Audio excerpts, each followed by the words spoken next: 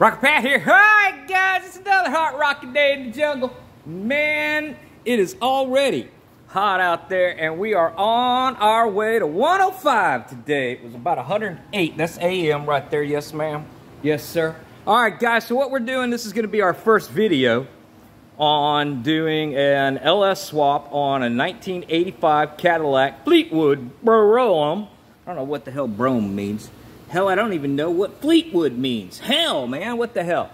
They come up with some names, right? At least a Corvette, you know damn good and well that that was a Navy ship. All right, guys, so here's what we got going on in our rocking and a rolling and a rolling and a rocking.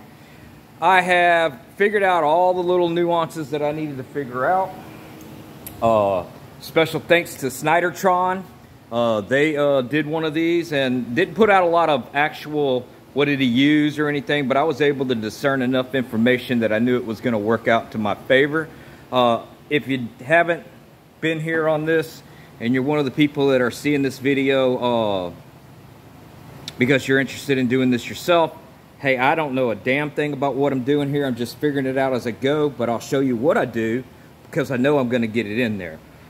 This is going to be a 5.3 liter with a 4L60E out of a 99 Chevrolet pickup truck. We got the computer, everything. We're gonna go through the steps of how to change this thing. Now, what I have figured out is important things. I have figured out my engine placement. I have figured out my engine mount, and I'm not going to show you everything about the engine mounts or anything like this particular moment. We're going to go back at when we're ready to actually assemble it. We're still just in mock-up stage right now, so I've got everything together. But this is what I got going on. You can see that there's an engine block in here. I have the right pan that I'm going to use already on the car. It is a low-profile pan that I picked up off of eBay. It ran me 180 bucks to the door. Came with everything you need. Pan gasket, pickup screen, all of it. The engine mounts. The engine mounts are from the El Camino. They are a 76 El Camino engine mount. They were like 18 bucks at O'Reilly's for a pair, and the clamshells are off of a 76 El Camino. Now I can't say that they're exactly because I have no idea the history of that particular car, but that's where I got that. So that's what I'm using right here. I have got the position where I need it, and you can see closely there's a few tack welds.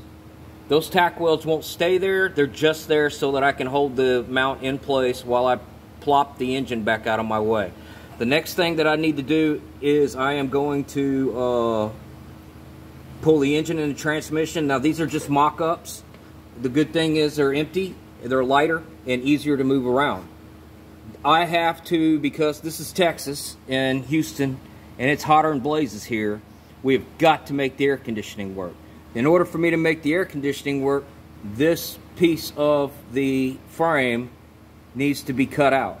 So you can kind of see where I got a line going. I've kind of pre-marked where I'm going to cut, and then we're just going to flip this over, and with a little bit of work, we're going to make it fit in there, and it'll just be a pocket right there. It'll all be welded back in so that the AC compressor can go in and out of this car without any problems. Okay? I watch a lot of videos of these swaps and there's never any AC compressors. I guess you guys live where it's 72 degrees all day long. But us guys down south, we got to have that AC, man. You cannot be fly in your ride if you are sweating buckets. Alright guys, so that's that. Got the engine mount set. Know what I got to do with the transmission. The transmission is, this shaft is lined up with where the linkage would go to shift it from the steering column. And since this car already had a 200R4, it's already got a 4-speed shifter in it, so all that problem is already taken care of. Now, back to the mounts for just a second.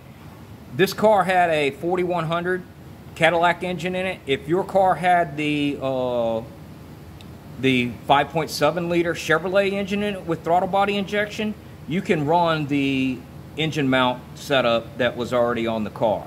But because this had a 4.1, I had to use the clamshells on that engine don't match up to small block Chevy clamshells. And the little brackets, the adapter plate that I got that we can't really see because everything's in the way, they wouldn't bolt up, so we had to do that. So back to the fitment what we got going on here.